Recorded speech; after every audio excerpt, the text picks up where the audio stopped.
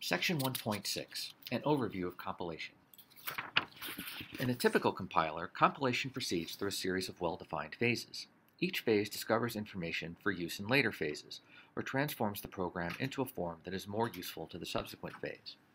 The first few phases figure out the meaning of the source program. They are sometimes called the front end of the compiler. The last few phases serve to construct an equivalent target program. They are sometimes called the back end of the compiler. One will sometimes hear compilation described as a series of passes. A pass is a phase or set of phases that is serialized with respect to the rest of compilation. It does not start until previous phases have completed, and it finishes before any subsequent phases start.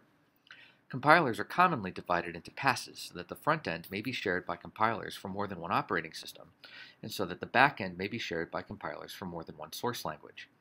In some implementations, the front end and the back end may be separated by a middle end that is responsible for language and machine-independent code improvement. Prior to the dramatic increases in memory sizes in the mid to late 1980s, compilers were also sometimes divided into passes to minimize memory usage. As each pass completed, the next could reuse its code space. Let's start by looking at scanning. Scanning and parsing serve to recognize the structure of the program without regard to its meaning. The scanner reads characters and groups them into tokens, which are the smallest meaningful units of the program.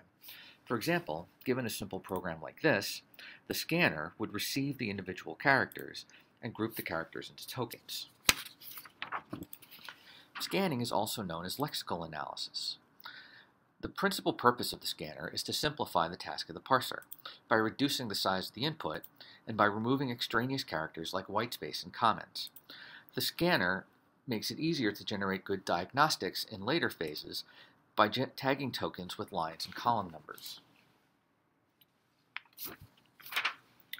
The token stream generated by the scanner is used as input for the parser. Parsing organizes tokens generated by the scanner into a parse tree that represents higher-level constructs, statements, expressions, subroutines, and so on, in terms of their parts.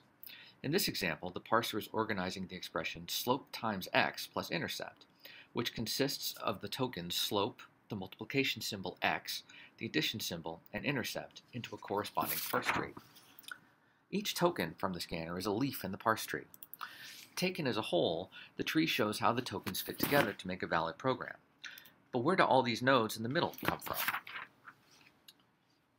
Parsing relies on a set of potentially recursive rules known as context-free grammar. For example, these are the rules used to convert slope times x plus intercept into a parse tree. As you can see here, an expression can be defined recursively as two sub-expressions joined by an operation, which is exactly what happens here and here.